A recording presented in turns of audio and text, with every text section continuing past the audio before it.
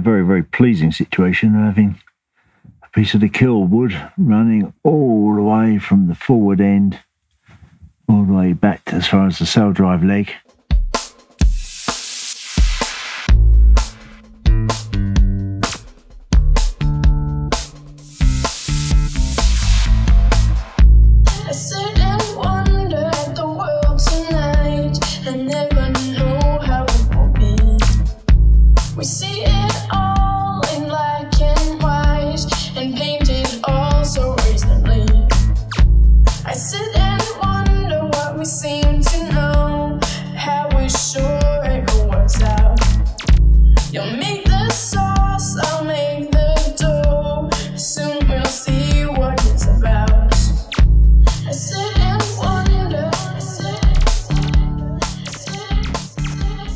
Hi, I'm Tony, this is SV Tapatya, and as you may well know, we're building this cruising sailboat, a Jay Benford designed 31'8" cruising dory, sailing dory, junk schooner rigged will be. And as you may also well know, the last few weeks have been all about concentrating on the keel. And judging by one or two comments, I get the impression that some of you are not completely clear what's going on with this keel. So the big goal of this video is to get some clarity on the keel structure and design.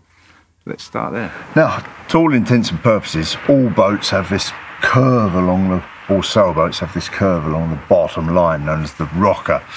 There may be one or two exceptions, but they basically all have it. This bottom line's curved. And one of the first things for this keel structure was to fit some pieces forward and aft to level that out so that we can finally get a straight piece all the way through. And that's where we got to last week with this. The bottom piece here is a long 6 metre long piece going from the forward end all the way back to just forward of the sail drive leg. Gives us a flat level surface under there to attach the rest of the keel to. And the rest of the keel is going to be made up in the workshop.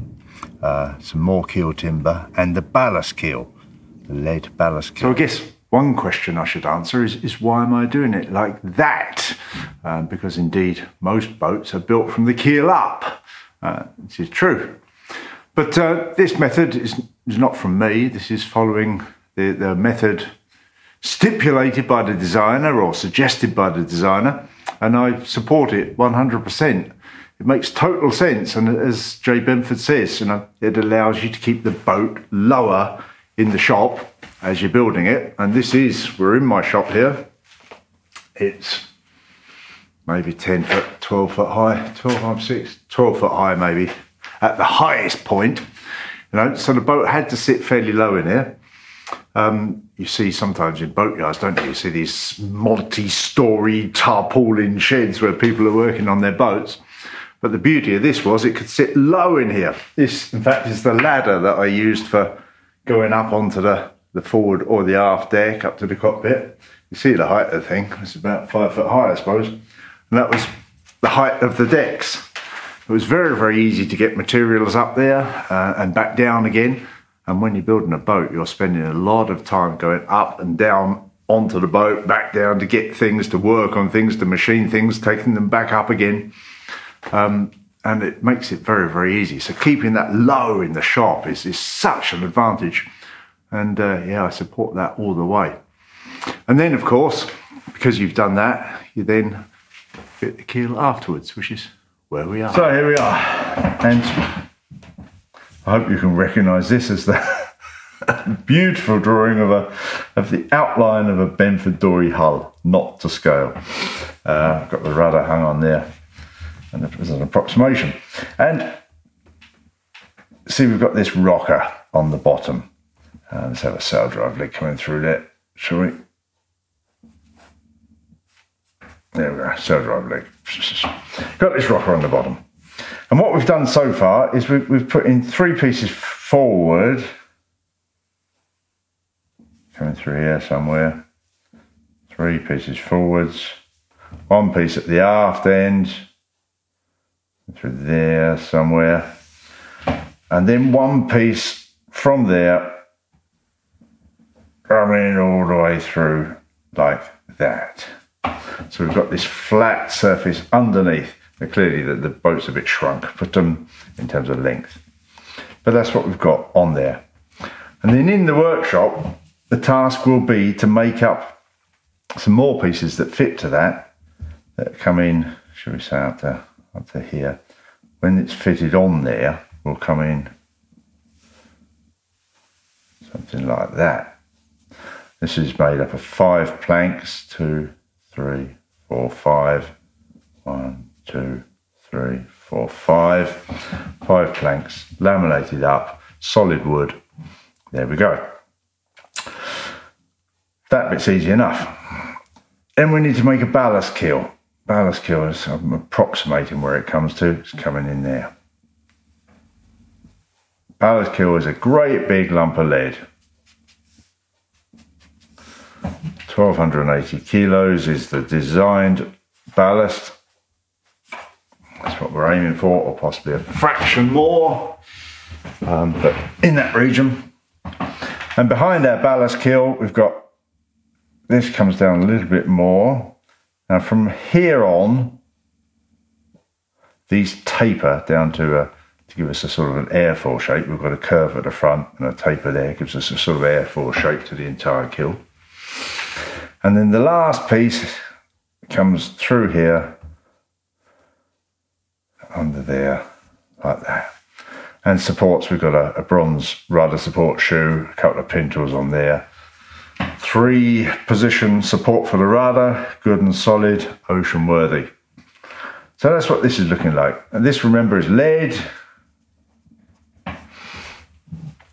The lead is bolted up through the whole lot with, now I've adapted Jay Benford's plans a bit. I'm putting 11 bolts, I'm putting 2, I'm putting 1, I'm putting 2, that's 5, I'm putting 1, 1, 7, 2, and 2, 9, 11. Clearly they come down a bit further in the lead than that. They come down in there. And they go up through the floor timbers. They're all lined up nicely with the floor timbers. Bronze bolts embedded in the lead, nuts on the top, big washers or some kind of plates to spread the load. And those keel bolts hold the whole thing up together. It's quite possible that I'll embed a bolt in the wood there, and where I've got enough meat to get an embedded bolt in, embed a couple of bronze bolts in there, and that's what we're doing. As it stands, the levelling out pieces are on, and this week has been working on this wood section here. I hope that's clear.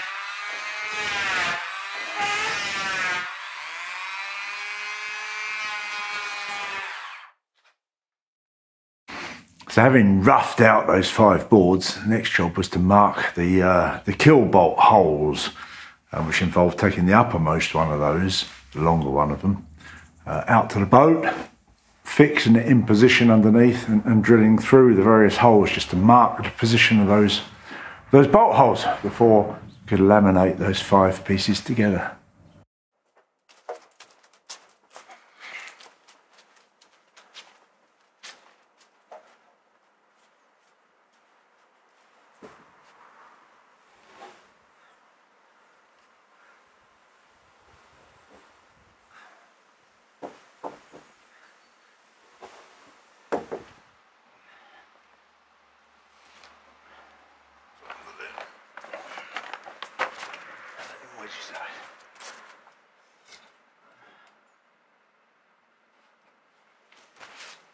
see if we can get that jacked up.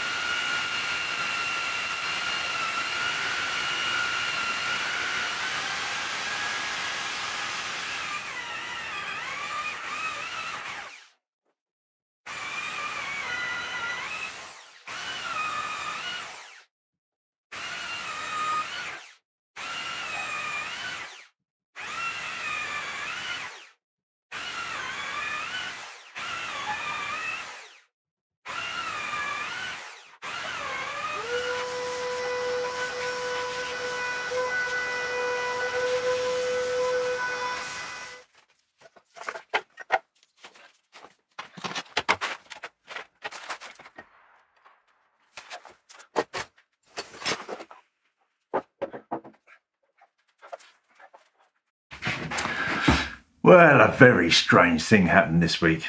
Something that's, well, was quite a surprise. A company, this company, Jellas, if that's how you pronounce it, wrote to me, and they obviously found my email address, asked me if I'd like to try one of their tools and give it a review. Let me say this straight away. Any tool review I've done up until now has been completely independent. I've got nothing from any company anywhere up until this stage. So this is the first time anything like this has ever happened. Weird, but there we go. So there I had a list of a few tools, and I thought the belt sander, most of it was stuff I already had.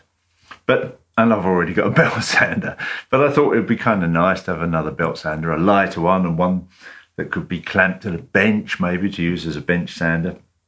So they sent me the belt sander, and here it is. Well, here's the box.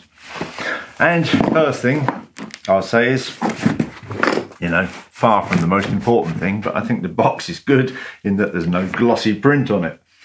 It looks like the sort of box that could be recycled easily.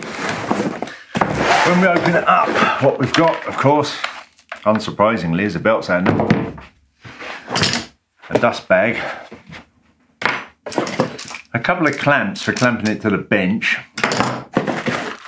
This is unusual, comes with half a dozen, one belt on the machine and half a dozen spare belts, that's quite something, and a vacuum cleaner attachment, plus the instructions. Let's have a look. Well, it's light compared to my Makita, which is a beast of a machine. Let me grab it for you.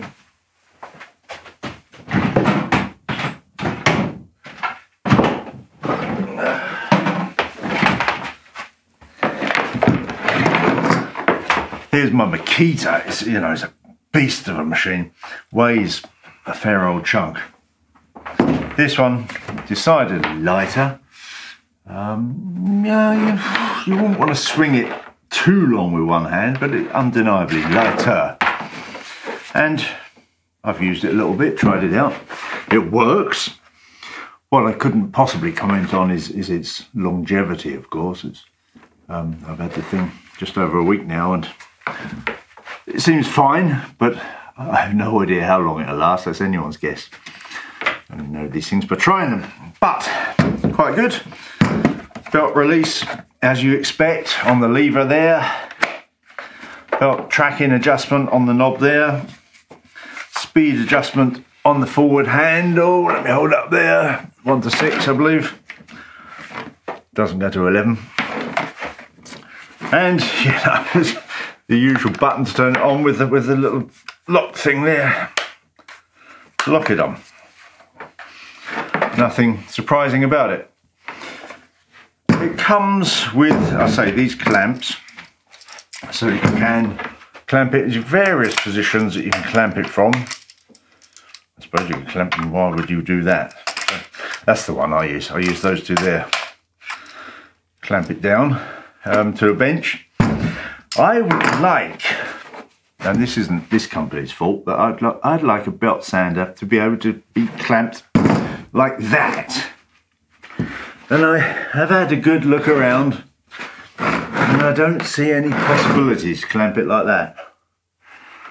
This is a shame, but you can certainly clamp it like that and use it upside down. And the clamps, you know, seem to be up to the job. Dust bag is rudimentary, but I suppose the vacuum cleaner attachment will be better if you're keeping the dust down. Yeah, it's fine. It's fine. Jellas belt sander. They have a few other tools. They've got an orbital sander that looks like a copy of the DeWalt that I have. What can you say about it? It sands. So I plugged it in now, and let's give it a spin.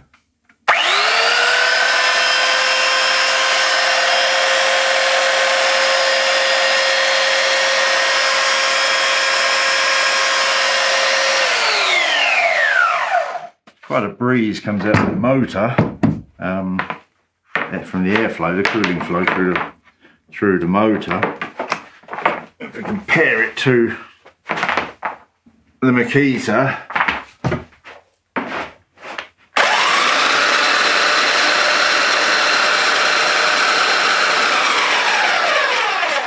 the Makita, the air comes out the sides there, this one comes out that way. Surprisingly, the Makita's quieter. I suspect these are quite a bit cheaper and will probably do the job.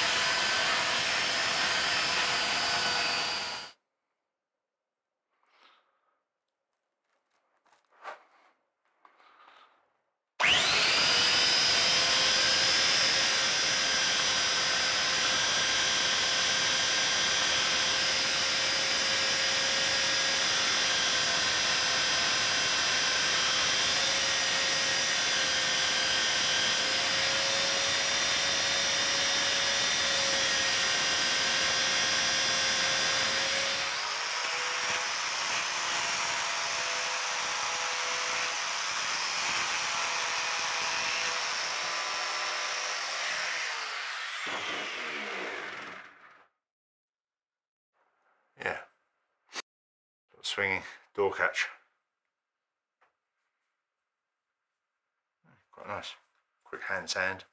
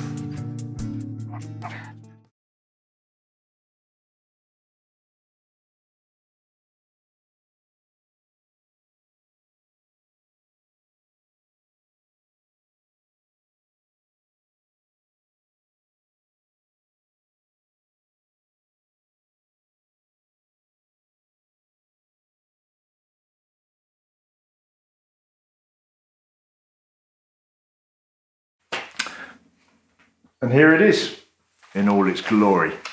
5 fairly heavy duty Douglas fir boards, laminated up, epoxy glued, thorough epoxy gluing job, wetting out the surface and then putting some thickened glue, epoxy glue in there, clamped together. And next job will be to fair it up, to clean it up. Got a few dribbles there, a lot of dribbles.